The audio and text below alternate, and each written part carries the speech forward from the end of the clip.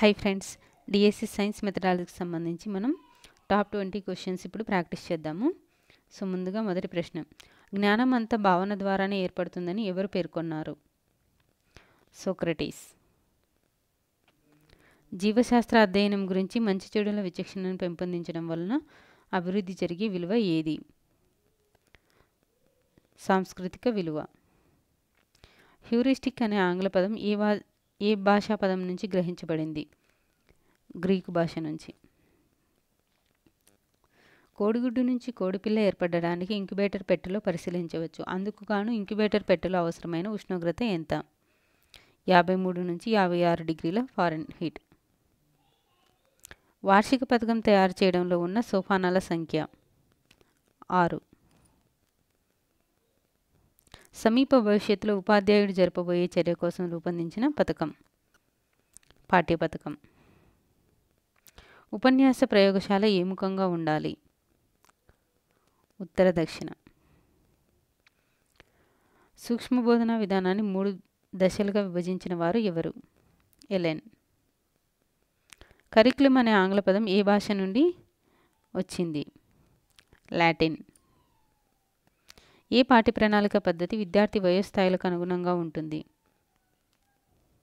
ఏకకేంద్రక. Science reporter అనే పత్రికను వెలువరించేవారు ఎవరు? సిఎస్ఐఆర్. వైజ్ఞానిక సంఘాలు విద్యార్థులకు పని అనుభవం కలిగించే ప్రక్రియలు బోధనకు ఇవి ఉపకరిస్తాయి అని అన్నవారు ఎవరు? కొఠారి కమిషన్. మూల్యాంకనం జరిపే ఉద్దేశాన్ని బట్టి, సమయాన్ని బట్టి మూల్యాంకనంను ఎన్ని రకాలుగా విభజించవచ్చు? 3 రకాలుగా.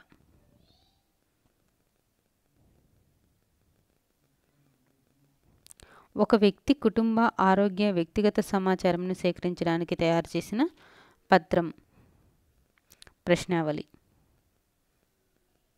పరీక్ష నిడివి, మార్కులు ఇవ్వడంలో లక్ష్యాత్మకత, సరైన సూచనలు ఇవ్వడం అనే అంశాలపై ఆధారపడి ఉండున్నది ఏది? విశ్వసనీయత. సైన్స్కు సంబంధించి హిందీ భాషలో ఢిల్లీ నుండి వెలువడే పత్రిక ఏది? విజ్ఞాన ప్రగతి. విజ్ఞాన శాస్త్ర అధ్యయనానికి ఒక ప్రయోగశాల ఏది?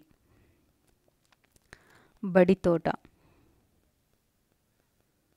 సూక్ష్మ బోధనా చక్రంలోని ఈ సోపానంలో ప్రశిక్షకుడు అనుకూల వాతావరణాన్ని కల్పించుకోవాలి. పరిపుష్టి. మనిషికి హృదయం ఎంత ముఖ్యమో అట్లాగే విజ్ఞాన శాస్త్ర ఉపాధ్యాయునికి అంత అవసరం ఏది? కాలక్రమ పట్టిక. ఉపన్యాస గది ప్రయోగశాలను సూచించిన వారు ఎవరు? R.H. Whitehouse.